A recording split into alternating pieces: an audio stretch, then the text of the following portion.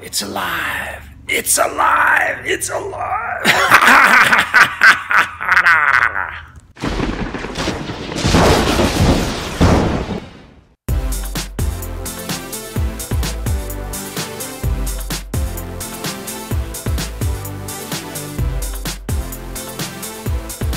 Now we got somewhere. That door's blasting too much light in. Wow. Now we're go. Now we're good to go. Okay.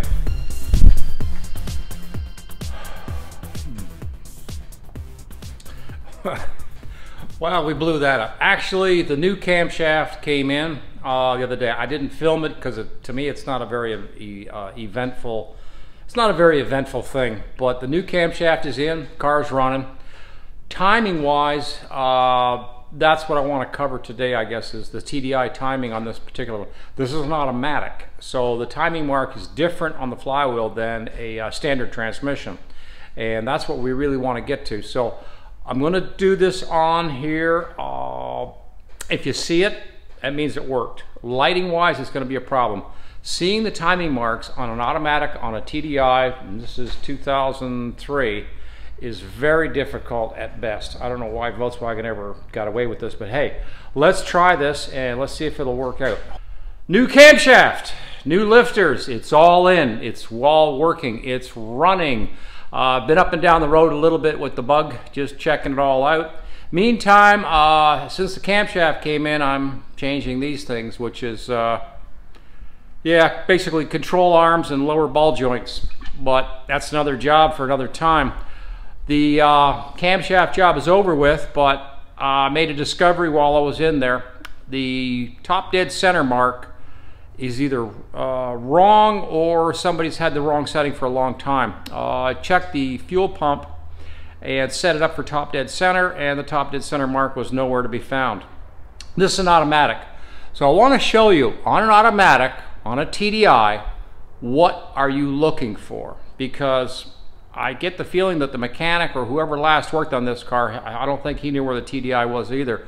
And I did several things, so I'm going to try to cover that today and just show you what, you know, two different things to show where is TDI, where's top dead center, TDC, on a TDI. Try to say that twice, no way. Okay, in order to get TDI mechanically and exact, what I did was I removed this glow plug right here. Took the glow plug out, pulled the cap away. Now you got a hole. Now, you can't just stick anything down there. You got to be kind of careful with it. I've got this square rod, which is 1/8 rod, like a keywave type rod. You can buy these at various supplies stores, wherever, like Lowe's and even Home Depot in the steel projects area. They've got stuff like this. You can also buy it at machine shop, other services. Now I dropped the rod down through the hole once I brought the to what was theoretically top dead center. Now there's a couple of reasons you want to do this. This is a diesel.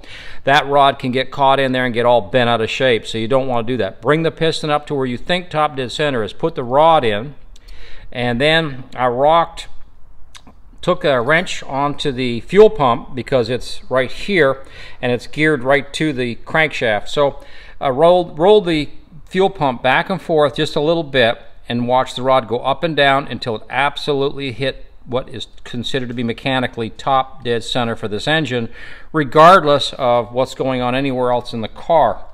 Now, as I did that, I also took this off and had the camshaft. I got the camshaft locked, so I sort of like dialed in the camshaft. Now, at that time, I didn't have the proper locks, so I sort of did it a little bit, you know, visually, and then tightened this up so that the camshaft is now locked into what is theoretically top dead center. The fuel pump was wrong, or at least it was a way off from where it should be. So that's when a lot of questions started, you know, hitting. So now I'm going to get a flashlight and I'm going to show you where the actual top dead center mark is. You got to look down through here. And this is where things are going to get really crazy, I guess, a little bit, because Volkswagen, for some reason, blocked it half with hoses and everything else. There's a square hole window down there, and you're looking for a mechanical slot And that mechanical slot should be at the bottom. Now, a lot of people have shown pictures and stuff like that of it, but the thing is actually seeing it is, I think, worth something. So let's just take a look and see if we can actually visually actually see the hole. All right, and there it is down there. Okay, and there we go. Now we're looking at that square hole, that window, on an automatic, and what you're going to look for is actually, it's like a drilled out half slot in the metal, and that's going to come by. That is to mark top dead center mechanically with the engine, and it's correct, but the setup wasn't correct. Anyways, so I did the pump, and up until now, just so everybody's on the same page, the car wouldn't start at this point. With everything done, the car would not even run. So I set the pump back up to where theoretical top dead center is. I got the camshaft dialed in and used it that way. Then went and hit the key, car started right up immediately and ran great. So yeah, that's what was going on. All right, so now the next thing we're going to be doing, I did the control arm and the lower ball joint, did the ball joint and the control arm on that side, on the passenger side. It needed it. It's kind of like fixed right now, but what I'm thinking is just go ahead and change the other one, because I bought both sides. I bought a kit, so I'll just change the whole thing over and be done with it.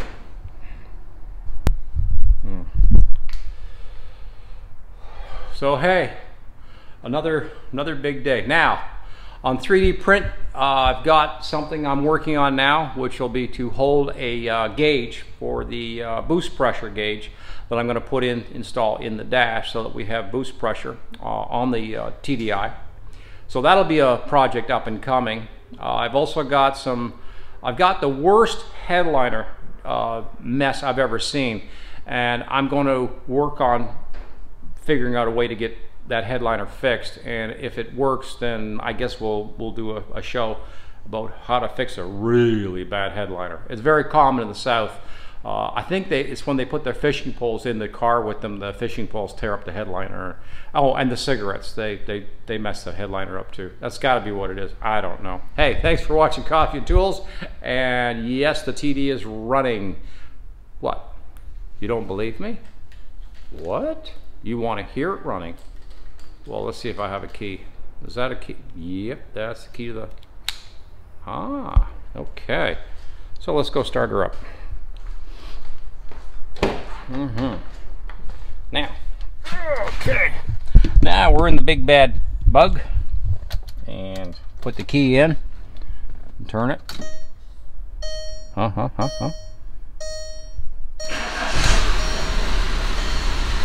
Now, it's cold, but as you can hear it right now, it just sounds like, you know, sounds like a TDI. But yeah, starts right up with the key immediately, since I corrected the timing. Thought y'all might want to know about that, because mechanics have had the car for a long time, worked on the car. I don't know how the timing got so far off, but it did. So hey, until next time, Coffee and Tools, we're signing off. Adios.